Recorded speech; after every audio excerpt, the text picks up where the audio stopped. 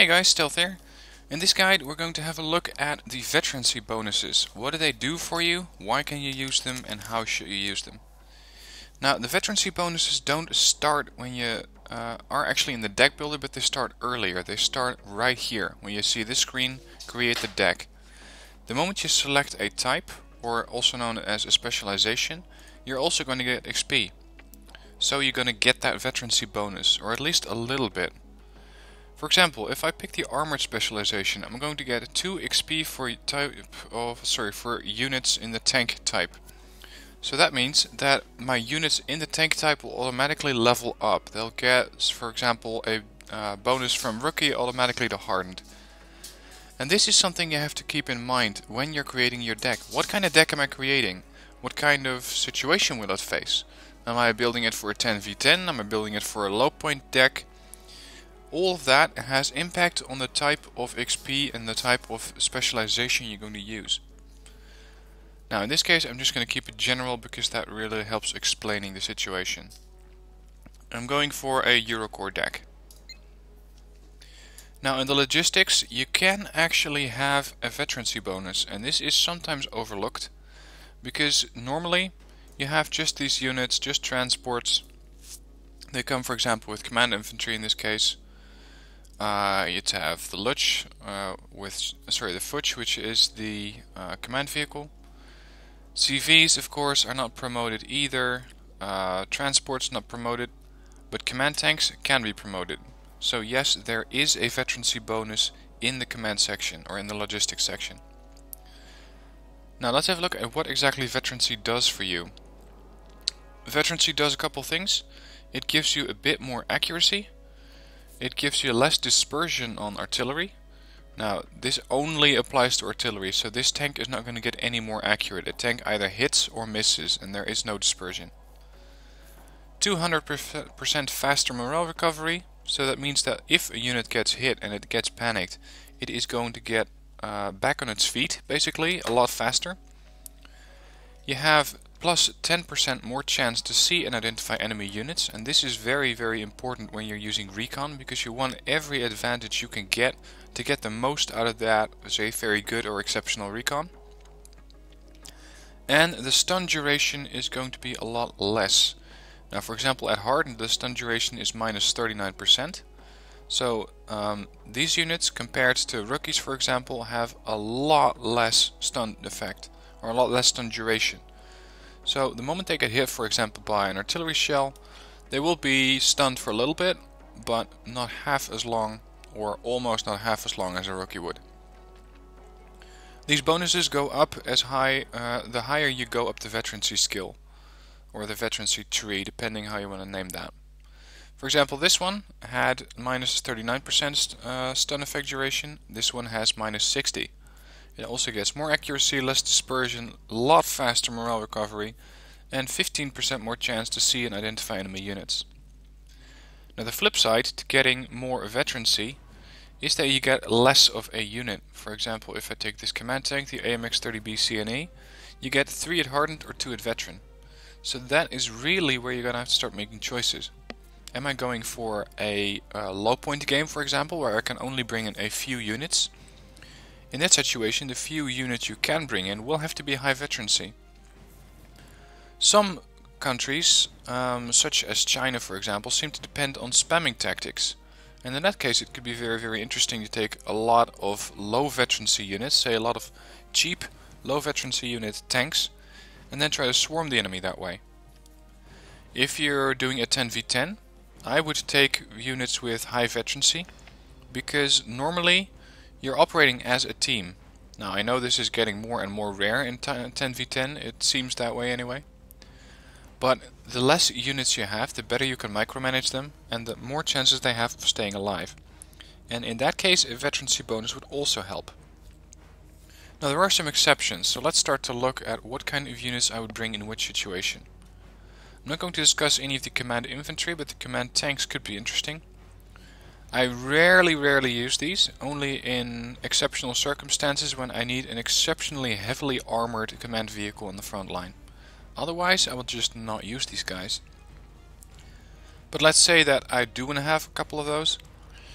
In case of this command Leopard 2, I would go with 2 hardened. The reason the reason for that is that if I have 2 hardened, I have 2 units on this card, and otherwise I only have 1. Now, even as it is a command tank, so it can take a lot of punishment, it can even dish it out. I mean, 16 AP power is not bad. Still, this thing is not supposed to see combat. And the combat is really where these veterancy bonuses are best. Because you get that extra accuracy, you get that faster morale recovery, and less stun duration. This thing will hopefully not get stunned, not lose any morale, and won't need its accuracy. So in this case I'm going with 2 hardened. Now, as I mentioned, the rest is not important because the rest doesn't have any veterancy bonuses. It doesn't need it. It doesn't have a gun. It doesn't see combat, or at least it shouldn't if you play the game right. So, infantry. What kind of infantry do you level up and why? It really depends on the kind of infantry you're using. So let's go through it from the top. Let's look at anti-aircraft. Eurocorps gets a couple of different guys, and the first thing I want to mention is that depending on the transport, you sometimes get less or more availability. For example, this Mistral, if I bring it in the AMX-13 VTT, I get 6 and 4. If I bring it in the Panther, I also get 6 and 4. So for this unit it doesn't matter. If I, however, switch to Commandos, and say I want to bring in Commando Marines in the Puma 330H, I get 8 and 6. If I switch to the Panther, I get 6 and 4. Because the game values this Panther helicopter as higher. So this can also have an impact on your availability bonuses. So keep that in mind. Do you really need this super transport? Or is it okay to bring in those Commando Marines in a VAB, for example? Can I bring them in a helicopter? Is it safe? What kind of role is the unit going to perform? Anyway, back to the AA category. You have the Fliegerfaust, the Fliegerfaust 2 and the Mistral. Now let's have a look at, for example, the Fliegerfaust. This unit has 35% accuracy versus anti-air, or versus air units, so that is not very good. In this case, I would like to get a bit more accuracy, so in this case I would go with the hardened bonus, because it gives me more of an accuracy bonus than trained. Now you could do the math and say that, okay, if I deploy 12 units, I get an accuracy of 30%. So let's say I have 12 units, accuracy 30%. Let's round it down to 30%, so you get 6 missiles. So let's say we get 72 missiles out of this group. Let's say every missile gets launched. 72 missiles, 6 times 12. But you only have 30% accuracy. So that means you only have 24 hits. Is it worth it? Maybe. At hardened you get plus 16% accuracy. Now unfortunately this is not a general roundup, so it's not 16% plus 35% is 51%. It doesn't work that way. It's a small increment. It is 16% of this accuracy, if I remember correctly. So it is not a flat out bonus. But this means that, say you have 16% of 35%, so that's say 4 to 5%, rounded up to 40% accuracy total. We now get 48 missiles, 8 times 6, sorry, 8 times 6 is, yeah, that's 48, and an accuracy of 40%. So 48, say, you get about 24 to 26 hits, so in this case it doesn't really matter. That is, unless you start to factor in what kind of map you're using, and that is always something you have to do. What kind of map, or what kind of situation do I want to use this unit in? Normally, I would go with 8 hardened. If, however, you're defending a larger area, or you want to have as much defense against, for example, an airborne deck, spread out over a large area and in forests, you could go with 12 of trained. And this way you can have a little bit more accuracy, or a little less accuracy, but more spamming ability, as it were. So this is how you can use the accuracy or the veterancy bonuses on infantry. Let's take another example. Anti-tank infantry.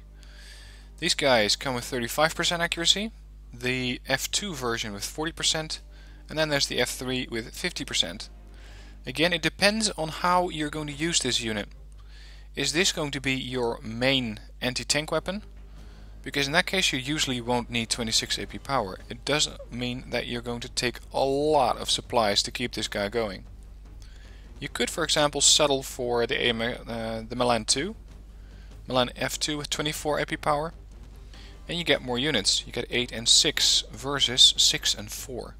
4 ATGM units in my deck for one card I consider a bad trade. So that is usually something that I will pick. But if you're using this deck in, for example, a low point tactical deck, that could actually be worth it. Because if you're coming up against that Leopard 2A5 or that T90 from the other side, you want to have something that can kill it with 1 or 2 shots.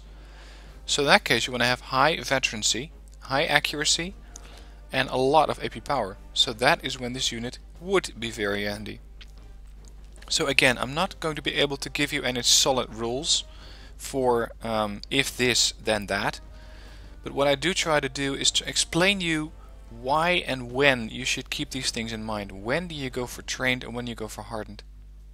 Because the ATGM Milan F3 is pretty good, it doesn't need an accuracy bonuses, so you could take it at trained and then you still have 6, and then it might be worth it.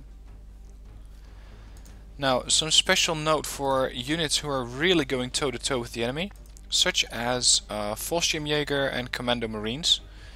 These are almost, or especially the Fallschirmjäger, these are almost purely anti-infantry weapons. In that case, you want to have as much veterancy as you can, because that will mean that they are much more effective against other infantry. They also get less stun duration and they recover a lot faster from morale losses. So in this situation it would definitely be worth it to get only 4 units of Fallschirmjäger. Now again, it will depend on what kind of transport you bring. For example, the CH-53 gets 6 and 4. And if you bring them in a standard Futsch, you get 8 and 6. So ask yourself, is this Fallschirmjäger 90 really supposed to be airborne? Do I need that big chopper, or can I bring them in say a Dornier 205, which gets 8 and 6 as well? Are they going to be main infantry killers? In that case, you could bring them in a Futsch to make it even cheaper. Commando Marines are units which I usually use behind enemy lines because they have a lot of firepower. They're a pretty big unit, 15 guys, and they carry some very nice weaponry.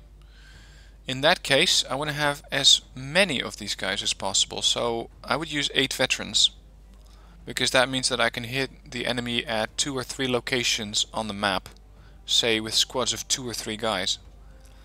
Again, in that case, if they're operating behind enemy lines, I would usually want them in a helicopter, and that will impact my availability, 8 and 6. If I switch to the Pirate, I get 6 and 4, and this is the same for the Panther.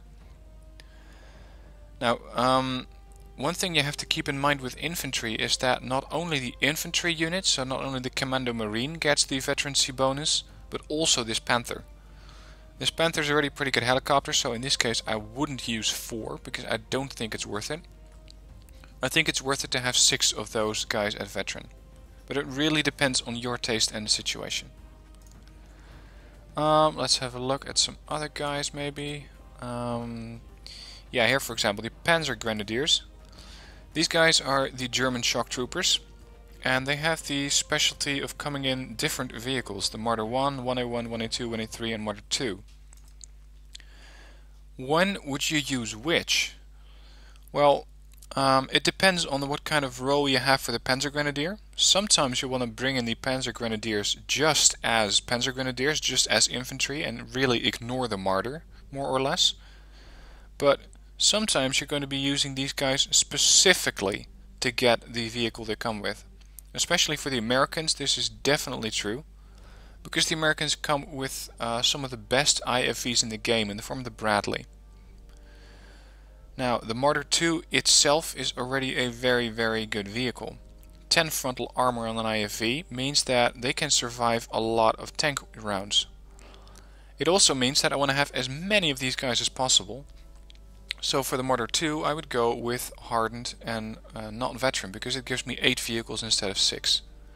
It will mean that my Panzer Grenadiers themselves are a little less experienced. But in my experience with the game, Panzer Grenadiers are such excellent units that they will level up very, very quickly. Now sometimes there will also be a difference in availability between the, say the standard version or the 85 or 90s version. Because the 90s version usually has better weaponry and that translates itself into less availability. I don't think I can have, or I can show you any, yeah, here's one. The Rimas, the standard Rimas have 12 and 8 availability, Rima 85, 10 and 7. Because they have better weaponry. They have the APLAS law weapon versus their LRAC F1. And you can just see how much better this thing is. A lot more AP power. Now let's take, for example, these Rima 85s. I want to have as many of these as possible. Do I want them to be on the front line?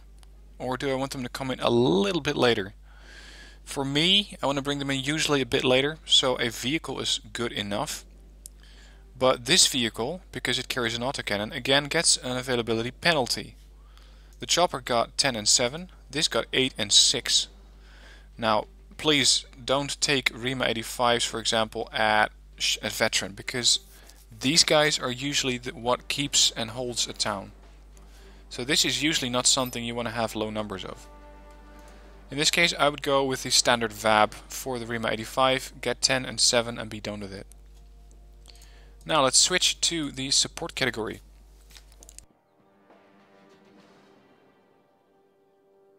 In the support category you have all sorts of units supporting your main force, but what kind of availability or veterancy do you give these guys?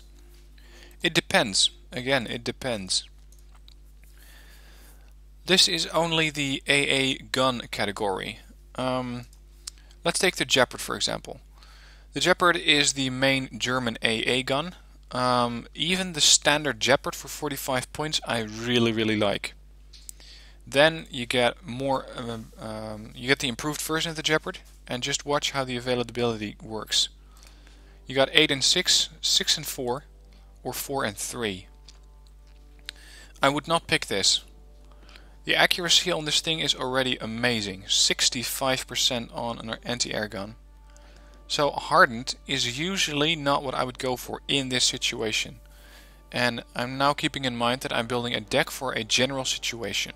So let's say a 2v2, a 3v3, etc. If I was building this deck for a 10v10, this might actually be an interesting unit. Because I can micromanage it, so I can make sure it stays alive or at least improve its chances of survival. It means that it's going to be even more accurate, so even more effective in the game. It will see a lot of combat, and in that case the faster morale recovery and the less stun duration would really help it survive. So those things is something that you have to decide for yourself. Now for a general deck I would go with the standard Jeopard and get 6 of those, or 8 depending on how long you estimate the match will last. Or the Jeopard A1 and then take those at 6. If you compare those, you're going to see that it is worth it to take 6 of these Jeopard A1s because they get, let's say I believe 6 at trained, which is usually enough to survive a match. Now, AA. This is again really depending on the kind of units you get and the kind of role that you have in mind for the unit. A Roland 2 is a unit which is mostly AA for airplanes in my situation, in my decks. That's how I use them. Again, your situation may vary.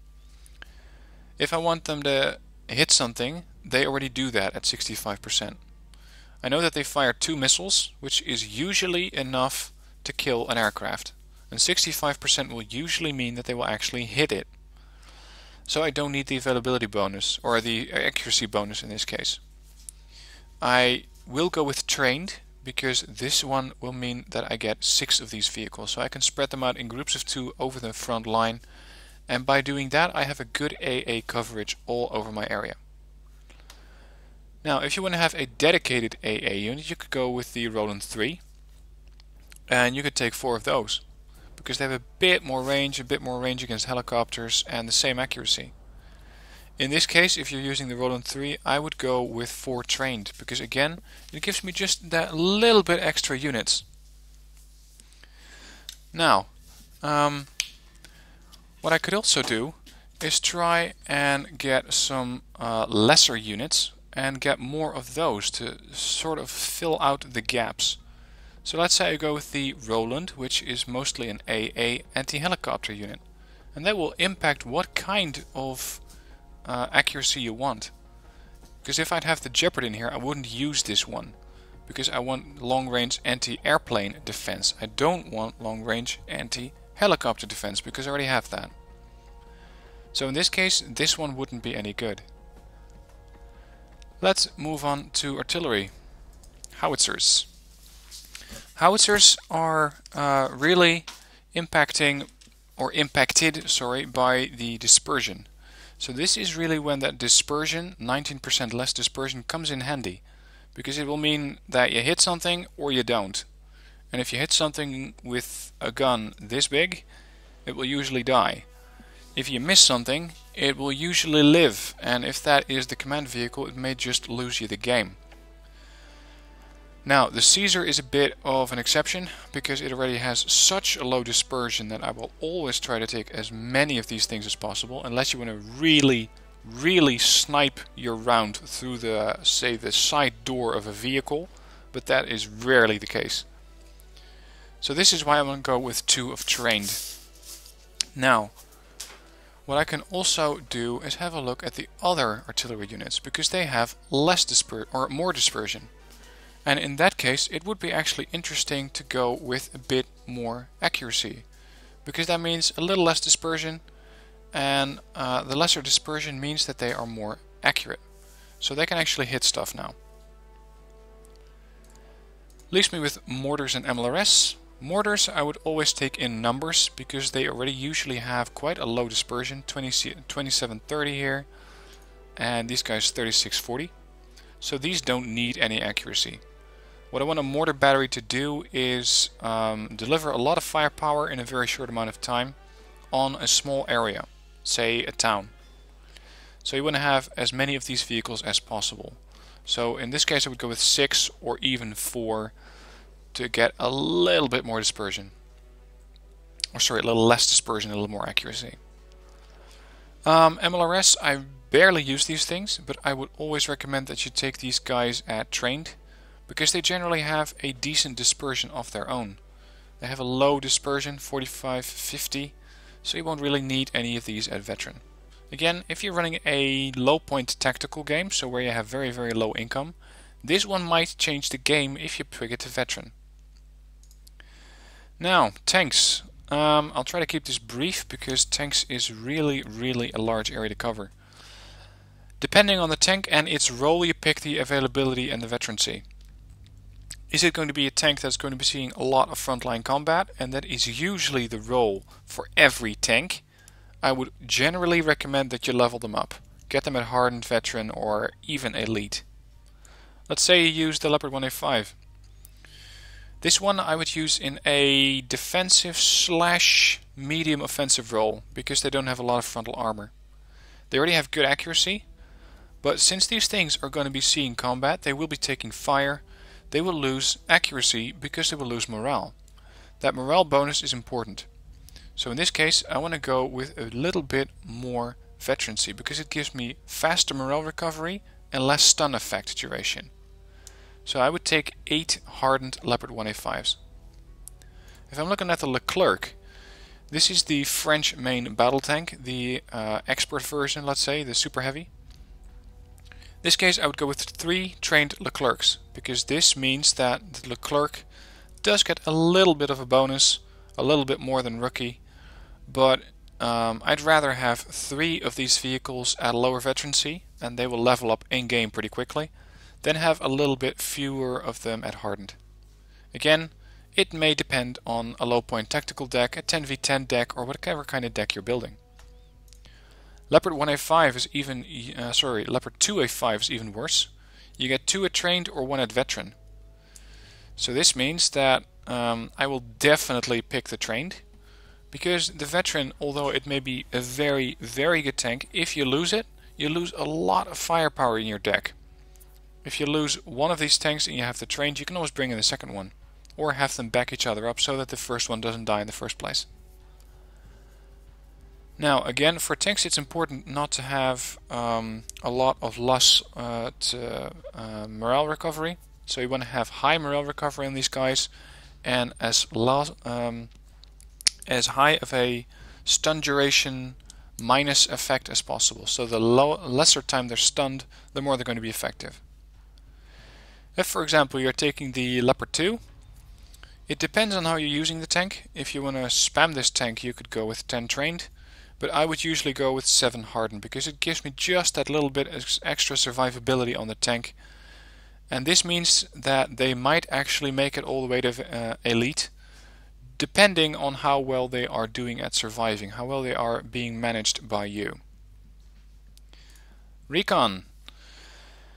Now, I already mentioned it, this is where the more chances to see and identify enemy units comes in. This is where that becomes important. Some units you can only pick at 1 veterancy level, so those really aren't that interesting to look at. These guys, for example, are a different story. This is the French Recon wheeled vehicle, as you can see. I can take 12 of these at trained or 8 at hardened. Now, unless you're using this thing in an offensive role, I would go with hardened because it gives you a little bit more chance to see and identify enemy units, which is exactly what the role for recon is. It is not so much meant as a fighting unit, depending on the position in your deck and the position on the battlefield. For example, the BGS, this is just standard passive recon. This is a couple of infantry guys you park in a bush. These will never ever see combat. Take them at trained. If I'm using the Leopard 1, the Leopard 1A1 scout tank, these guys will see combat.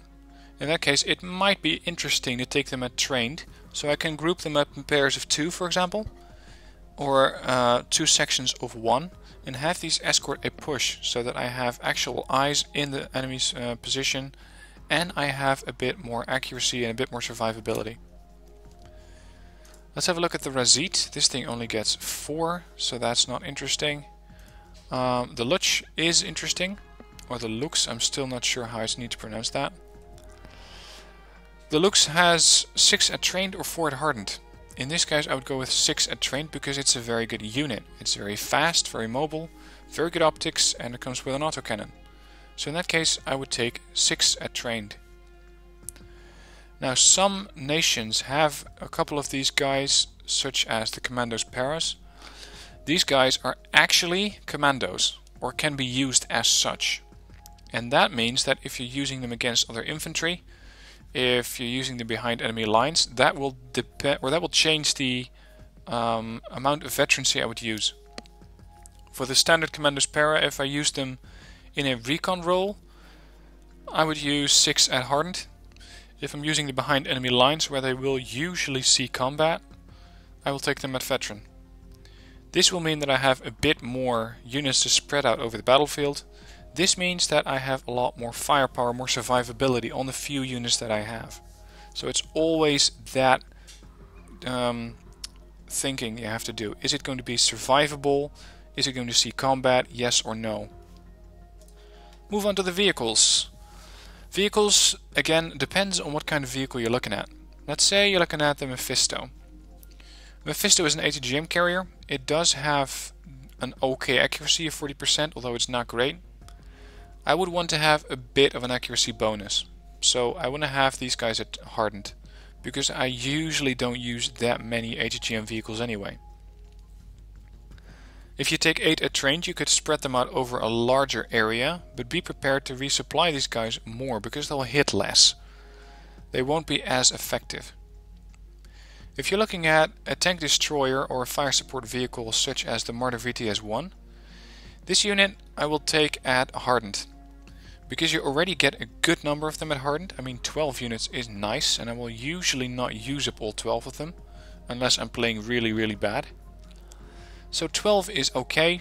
It will means a little bit extra accuracy, and although these things will operate on the front line, I hope not to expose them to enemy fire too much, because they don't have that much survivability.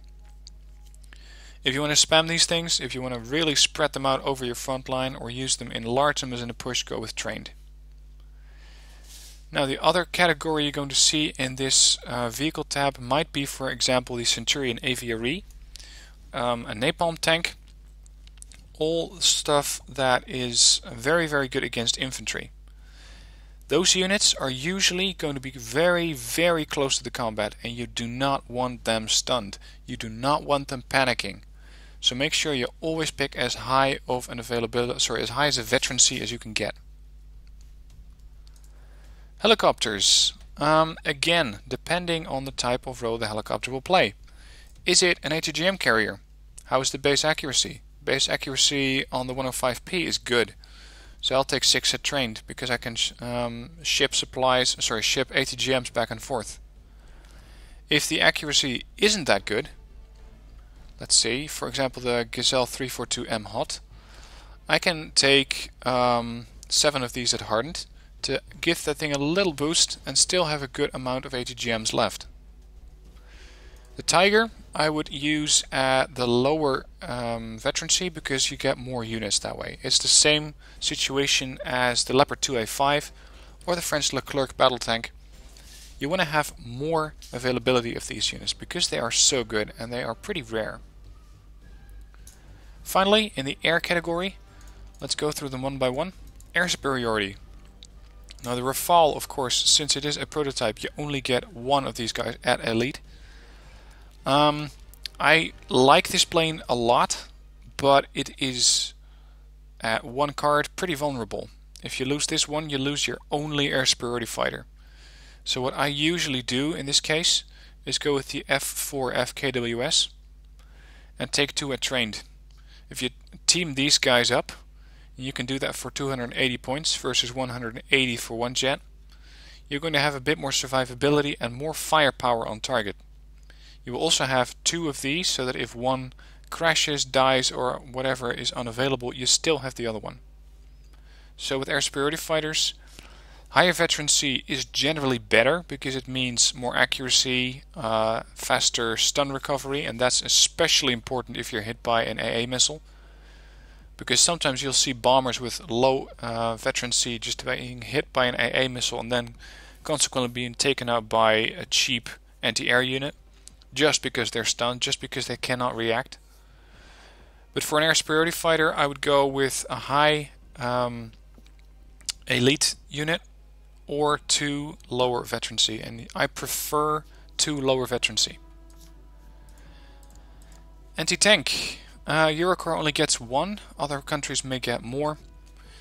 The Super Etendard is both loved and hated on the battlefield because it is your tank sniper. Now because it already has a very, very good accuracy and a good range, this thing can usually stay outside the range of AA if you play it right, if you let it come in from the right side. So I will use 3 at rookie.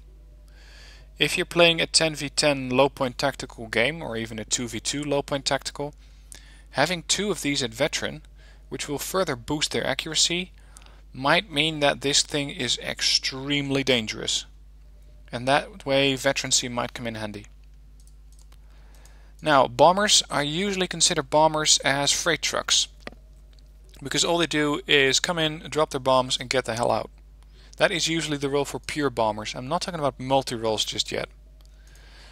So for pure bombers I will usually take the highest amount of availability, because sometimes these things just die. Now multi-roles can be a bit different. Again, it will really depend on the kind of unit you're using. The Peace Rhine, for example, is a multi-role unit in the sense that it also has some AA missiles. And this means that it will be able to take down helicopters or planes, but I would prefer to use them against helicopters because their ECM isn't that good. And this missile really has a low range against airplanes. It does, however, come with the ATGM, or an AGM. It comes with the Maverick, 50% base accuracy. If you're using this thing as your main tank sniper, I would go with Veteran, because you want to make sure that these missiles hit. Veteran will do that. If you want to have more of these, if you're afraid that you cannot micromanage them well enough, that they will survive, take 2 at rookie. This one is pretty much a delivery vehicle again. It delivers the Beluga cluster bomb, 2 at rookie. No question about it for me. Tornado 1DS or IDS. 2-hit rookie because they are there to deliver those Mark 83s. They're not there to fire their AIM-9Ls, although these can be used if you're in a pinch against a lot of helicopters. Now let's have a quick look at the naval tab. Again, it will depend on the kind of map you're facing, but let's say you're facing a naval map where you want to have a lot of naval capability, so a lot of ships. Supply ships aren't that interesting. Again, it depends. Are you going to be an offshore battery firing on the coast? In that case, you might want to take a couple of Lafayettes because they have good ground range. Are you facing a lot of naval threats? Are you going in with harpoons? Take the Hatsuyuki. And in this case, I would take 2 of them, because one will mean that if this thing dies, you lose pretty much all of your air anti-ship capability. The Congo is a unit which you can only have 1 of, just because they are that expensive and that good. Other ships such as Chamseries, the more accurate the Chamseree, the less anti-ship missiles will breach through your defenses. And it is usually worth it to have 6 of these at elite, because they are pretty damn good at that time. If you're looking at the Monitor 1DS, sorry, 105, it's a 105mm gun carrier. These things, depending on how you use them, will take higher veterancy or lower veterancy. If you're getting this thing for the M49, so for the howitzer, get 8 of them, because you can put a lot of fire down on target. If you want to put these guys right in the middle of the river to use their autocannons, take them at hardened, veteran or elite, because they will take a lot of fire, they will get panicked, and they possibly might even get stunned. And that's when you want to have that availability to be a little less, just to be a little bit more survivable. Snap out of that panic, snap out of that stun, and get firing again. So this is how I look at Veterancy. I hope it was useful to you. If it was, please hit the like button and subscribe to my channel for more Wargame vids. If you still have a question on how you can actually use this Veterancy, or what kind of Veterancy I'd use for a specific unit, please leave me a comment and I'll try to answer your question as best I can. Now, one last point, Veterancy is something that is often misunderstood. So if you have someone who can benefit from this video, please share it with him or her. I want to help as many people play Wargame as best as they can. So please share this video if you know anyone who might be able to use it. Post it on Reddit, post it on your Facebook page, I don't care. Just let as many people see this video as possible, because the more people we have playing at a high level of Wargame, the more fun we're all going to have. Thanks for watching, hope you had fun and hope this guide is useful, and I'll see you next video.